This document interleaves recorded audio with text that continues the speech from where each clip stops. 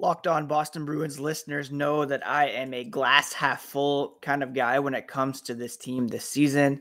And finally, the underlying numbers are coming home to roost as the Bruins are now 5-1 in 2022 after a 7-3 victory over the Washington Capitals on Monday evening. We're going to talk about last night's game as well as update the Eastern Conference power rankings on today's episode. So let's get into it.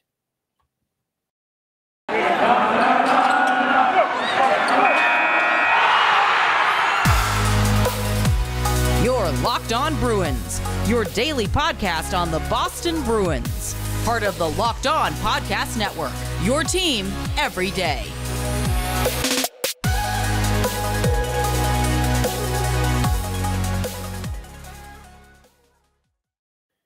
What is up, Bruins fans, and welcome back to the Locked On Boston Bruins podcast. I am your host, Ian McLaren, and this is a daily show where we discuss all things Spoke to Be, as well as take a look around the NHL. Today is Tuesday, January 11th, and I want to thank you for making Locked On Bruins your first listen every day. The podcast is free and available on all platforms, including YouTube, so please do subscribe. Each new episode will be automatically added to your feed for you to download, listen, and enjoy. If you could also rate and review, that would be so very much appreciated. If you are on social media, you can follow the podcast at Locked NHL Bruins on both Instagram and Twitter. And you can find me, my dad jokes, hockey tweets at Ian C. McLaren. Now, big story for the Boston Bruins early on this season was slow start, an inability to beat top-level teams, and some real question marks about some of the new faces that were brought into the mix over the offseason. And, just whether or not Don Sweeney made the right decisions back in the offseason. There was a very crazy schedule that had a lot of breaks in it for the Bruins. There were the COVID breaks, a lot of distractions, Brad Marchand suspension, Jake DeBrusk trade request. And the Bruins ended 2021 with a pretty long break because of COVID outbreak among the team. Turn the corner to 2022, and the Bruins are one of the top teams in the NHL since the holiday break. They're 5-1 here in 2022 after a 7-3 win over the Washington Capitals. Their only loss coming against Minnesota last week. Part of the reason why they are so rejuvenated is a decision by head coach Bruce Cassidy to bump some players up and down the lineup. Craig Smith was bumped up to the first line to play with Brad Marchand and Patrice Bergeron. David Pastrnak placed on the second line with Eric Haula and Taylor Hall. And then the third line centered around Charlie Coyle, who had been up in the second line spot. The line of Hall, Haula, and Pastrnak has come alive in a big way over the past few games. Taylor Hall specifically has really broken out with 2 goals, 6 assists for 8 points in the first 6 games of 2022. He trails only Brad Marchand for the team lead in points over that time.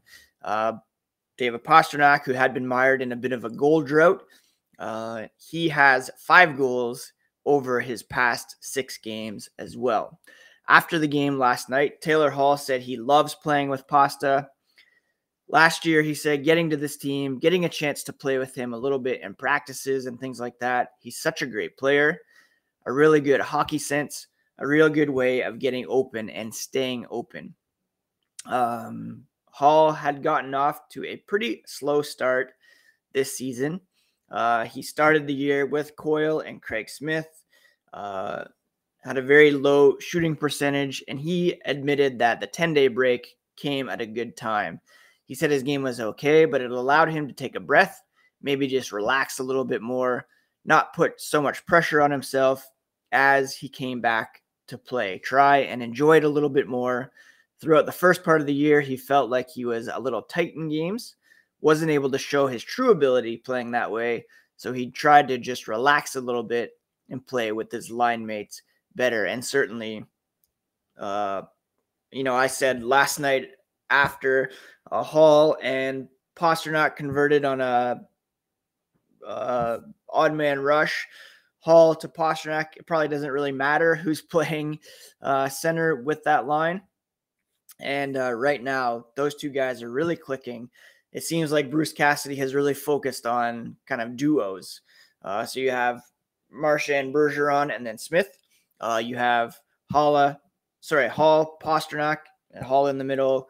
Coyle had been there with DeBrusk, Foligno. That's kind of been fluctuating due to COVID and due to injury to Nick Foligno. But the top two lines really are clicking at the moment. Now, a couple big stories in this game last night. First of all, Brad Marchand's nose got incredibly, I don't even want to say dinged up, but got ripped up thanks to Nick Dowd. Nesson broadcast really zoomed in on the repair job that was going on there. Moments after that incident, he assisted on a David Pastrnak power play goal and then scored a power play goal of his own to erase an early 2-0 lead for the Washington Capitals. Those two goals by the Capitals came off some misplays by the defense. The second one particularly pretty egregious turnover by Matt Grzelcyk, who passed the puck out into the front of the net, and it was gobbled up by Connor Sheary, who deposited it past Linus Ullmark. From that point on, however, Matt Grzelcyk earned Big Bear of the Night honors by recording 1 goal and 4 assists, becoming just the 5th defenseman in franchise history to record 5 points in a game, the first since Ray Bourque back in 1994, and the first across the NHL this season. Not Cale Makar, not Adam Fox, it's Matt Grzelcyk. He had 8 points in 31 previous games, 5 points in 1 game tonight. He said, as it's happening, you just kind of shake your head, just laughing during the game. Felt good about his game most of the year, but points have been hard to come by. I know this personally, as I have him on my fantasy team, 2 of them actually. He said it's something he didn't really worry about. At the same time, his job is to add in offensively. It's frustrating when you don't see the puck go in the net when you're on the ice. And he just had to laugh because everything did, in fact, fall in place. So Big Bear of the Night goes to Grzelcyk in a big way in this one. A couple negatives from this game. First of all, Derek Forbort and Connor Clifton were placed in COVID-19 protocol on Monday afternoon, meaning Urho Vakanainen had to continue playing. He has been pretty good so far, to be honest. John Moore had to come in, and Charlie McAvoy made his return. So we'll have to see how long those two guys are out in protocols. Nick Foligno missed this game. He's going to have an MRI when the team returns to Boston, which they are back in there now. And then Trent Frederick missed the third period with an upper body injury. Jake DeBrusk remained out with COVID. Carson Kuhlman came in, and Anton Bleed hit the back of the net again in this one. Actually, no. He had a couple assists in this game to just continue to impress in a fourth line role. So overall, a very encouraging game for the Boston Bruins. Bruce Cassidy, again, his decision to mix things up has really saved the Bruins season at the moment, perhaps even his job, as things were not looking good. But as I was saying, through the beginning part of the season, it takes time for all these new faces to get used to each other. They did not find a groove early on because of the crazy schedule. And it just takes some time for things to come together. A huge amount of roster turnover for the Boston Bruins, and things are finally falling into place. And we'll update the Eastern Conference power rankings here in a moment. But first, a word about Primal Origin Oils. If you have a beard, you need to get Primal. Maybe you're the person who's never considered the benefits of treating your beard with product. Primal Origin oils will stop the itch and make your beard look healthy and groomed. The products are free from harmful synthetic ingredients and with low impact on the planet. Primal Origin oils makes balms, oils, and whipped butter that are renowned as the best feel and beard products available. They're all fair trade certified and handcrafted in the USA. We know that every company claims to have the best, but Primal Origin Oils challenges you to compare their ingredients and the feel and beard to other products you've used. We promise you'll see and feel the difference. Remember to use promo code LOCKEDON to get 20% off at primaloriginoils.com. That's promo code LOCKEDON at checkout at primaloriginoils.com. Thank you so much again for making Locked On Boston Bruins your first listen every day. We are free and available on all podcast platforms and as well as YouTube. So please do hit that subscribe button so that you never miss an episode. Now, usually on Tuesdays, I update the Atlantic Division Power Rankings. I've kind of changed that up over the last week or so because of the fact that the Eastern Conference playoff picture kind of eliminates several of the Atlantic Division teams that we don't really need to worry about. 3 teams in the conference that are under 400 when it comes to point percentage: Buffalo Sabres, Ottawa Senators, Montreal Canadiens, well out of the playoff picture. We can probably add the teams that are under 500 as well. The Philadelphia Flyers, the New York Islanders, and the New Jersey Devils, 11th, 12th, and 13th when it comes to point percentage. In 9th and 10th, there are 2 teams who are right at 500 in terms of point percentage: the Detroit Red Wings and the Columbus Blue Jackets. Both of them have very negative goal differentials. Detroit at -23, Columbus at -12. If you look at the wild card picture at the moment, the Bruins are in the second wild card spot. They're 5 points back of the Pittsburgh Penguins with 2 games in hand at the moment. In the Eastern Conference, the Atlantic Division, the Bruins are 7 points back of the Maple Leafs for third with just 1 game in hand. They're 11 points back of Tampa with 5 games in hand. So the Bruins right now well entrenched in the 8th spot in the Eastern Conference. That's even in light of this recent 5-1 stretch to begin 2022. And it's going to take a lot more work for them to rise up in the standings if they're going to catch Pittsburgh for the first wildcard spot, or if they're going to move into the top 3 in the Atlantic Division, which could be a bit of a tough task. If you remember the playoff format, the number 1 team in the conference plays the second wildcard team, and then the other division leader will take on the first wildcard team. So at the moment, the Bruins would be in line to take on the Carolina Hurricanes in the first round. Boston in 8th place at the moment with a .625 point percentage, plus 15 goal differential. Not the lowest among all playoff teams. They have a better goal differential than Tampa Bay and the Rangers.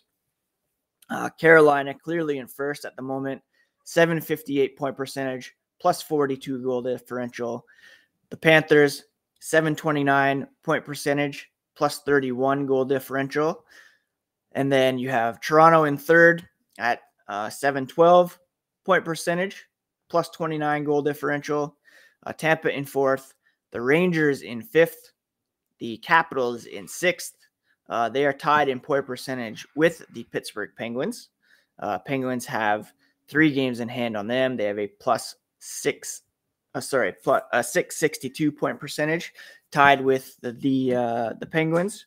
So there could be some movement between those 2 teams. But if you look at the underlying numbers, the Bruins have put up elite numbers all season long. Right now, 5-on-5 play, where the majority of hockey games are played. The Bruins are third in the East when it comes to shot attempt differential.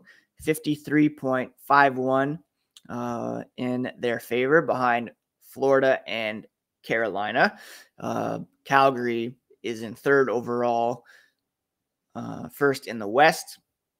When it comes to shot differential, the Bruins are first in the NHL, a 56.5% advantage in their favor. If you look at high danger chance differential, the Bruins are second in the NHL behind only the Tampa Bay Lightning, which is amazing. Now, the big knock on the Bruins so far, not knock per se, but their big weakness has been shooting percentage at 5-on-5. They used to be dead last in the NHL. They have risen a bit now. They have a 7.12 shooting percentage at 5-on-5. Even with this great outbreak over the last few games, they're still 26th in the NHL, but they're getting secondary scoring in a huge way at the moment. They've scored 28 goals since the turn of the calendar, 16 different goal scorers for the Boston Bruins, which is incredible. So they're getting that secondary scoring.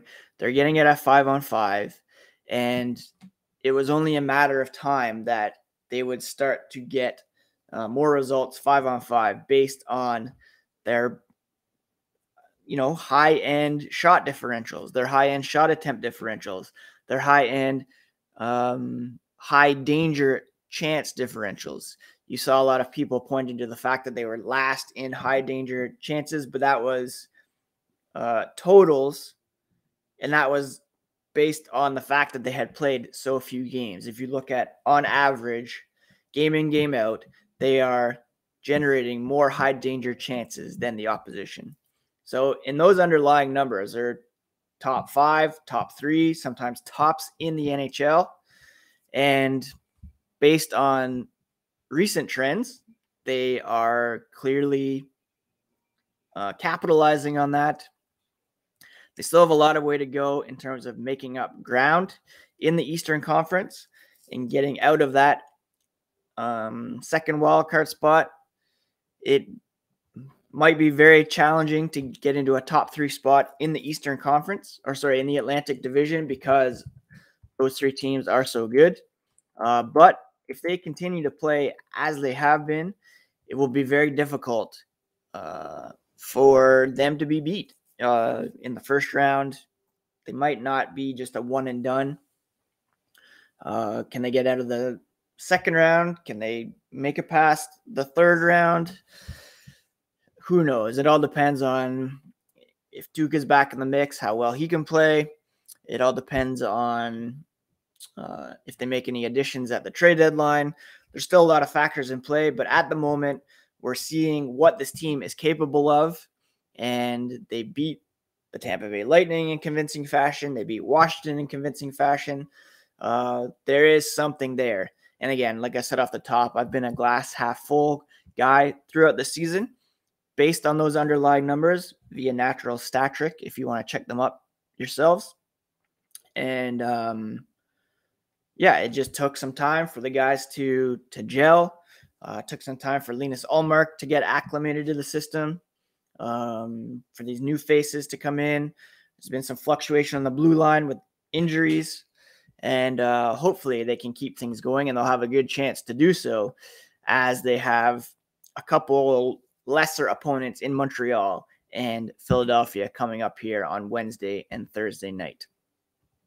Before we get to some news and notes from around the NHL, the NFL playoffs are upon us, and there's nowhere better for you to make your wagers than at BetOnline. It's your number one spot for all sports wagering action in 2022. They have a new updated desktop and mobile website, so you can sign up today and receive a 50% welcome bonus on your first deposit. Use promo code LOCKEDON to get started. From football, basketball, hockey, boxing, UFC, right to your favorite Vegas casino games, don't wait to take advantage of all the amazing offers at BetOnline, where the game starts.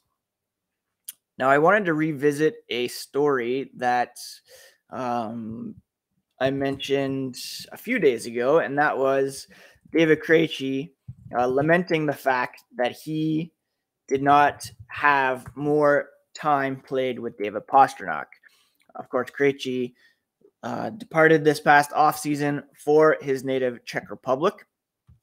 And he was quoted last week as, obviously, he's been watching Bruins games. He sees Pastrnak on the second line, and he was wondering, why Coach Cassidy rarely let the two of them play together. Bruce Cassidy over the weekend said, Sean Corrali has to play with Pastrnak. Charlie Coyle has to play with Pastrnak. Riley Nash in the past. Everybody wants to play with him. He said he understood Krejci's point of view. Didn't see him as much as he would have liked. But at that particular time, over the last few years, Marchand, Bergeron, Pastrnak, arguably the best line in hockey, and there was no reason to switch that up. Cassidy said, our team was going better offensively than it was 2 weeks ago when he made the decision, but he understands David's point of view. Why wouldn't he want to play with him? He said at the time they felt Pastrnak could drive a line no matter who his wingers were, and we saw some of that.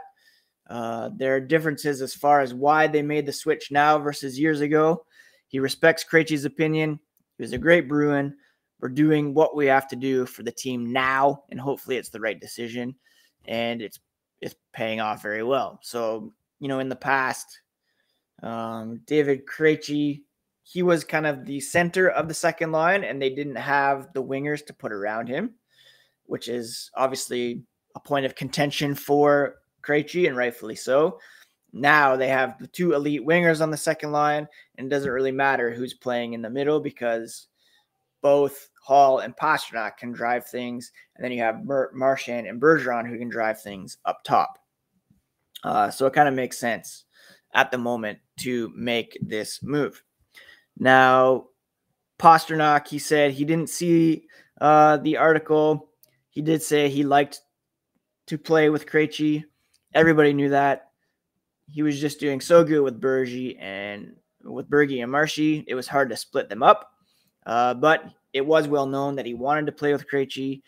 He wanted to play with Pastrnak, but they're the players. Yeah, they were just given the players that they had for what Cassidy thought was best for the team.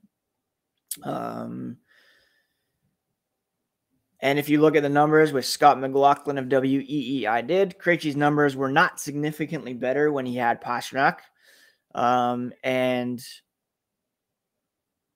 it's difficult to argue that Cassidy made a obvious mistake by keeping Pastrnak on the top line, the best line out there. The idea at the time was Jake DeBrusk was the kind of player who could play off David Krejci, and he had been kind of boosted on that line permanently before the acquisition of Taylor Hall. Krejci hasn't had or didn't have the best line mates since Lucic, Horton, Iginla, and DeBrusk did play that role early on. His production fell off, and then once Taylor Hall came in, it really came together, and that's why people thought Krejci might come back for at least one more season, but alas, it didn't happen. And I can see why he wanted to play with Pasta, but I can also see Cassidy's point of view that why break up the best line in the NHL, and also why not give Krejci the ability to continue to drive play with whoever he was playing with, as he has in the past. Now, one of the big stories in the NHL right now is Evander Kane. His contract was terminated by the San Jose Sharks.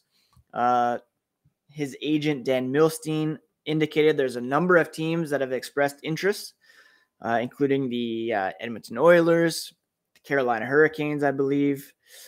Gord Miller of TSN tweeted he's heard Kane could have a contract with a new team by the end of the week. I haven't heard the Bruins really being in the mix, and that's just as well, actually, because I would not be a fan of adding him into the Bruins mix at the moment. They have a strong leadership core. If any team could absorb, what he brings, it could be the Bruins, but I don't want them to necessarily take that risk. So yeah, that's just my 2 cents on that situation. What else is going on around the NHL? Some more postponements due to COVID. I believe the Flyers Hurricanes game tonight was postponed. Speaking of Kane, just to go back to that, the NHLPA has filed a grievance on his behalf, not wanting to walk away from the whole $28 or $22 million that he was owed. So perhaps he can recoup some of that money while also signing with a new team. Anyways, that's it for today's episode of Locked On Boston Bruins. Thank you so much for tuning in. A very fun and encouraging win last night for the Bruins. And again, hopefully they can keep it going this week against Montreal and Philly. Both of those teams have had COVID issues as of late, so hopefully those games aren't postponed. And if they are, if you're looking for something to watch, can't recommend Dope Sick enough. Very good show about the opioid crisis in the States, OxyContin, kind of both a fictional but also true life look at that situation. Very good show. We might finish that off tonight, hoping to catch season 2 premiere of Righteous Gemstones as well. So yeah, hope you're all having a good week. Bessie is making an appearance on the podcast. Say hi, Bessie. Hello. And we'll be back tomorrow with a fresh episode of Locked On Boston Bruins, part of the Locked On Podcast Network, your favorite team every single day.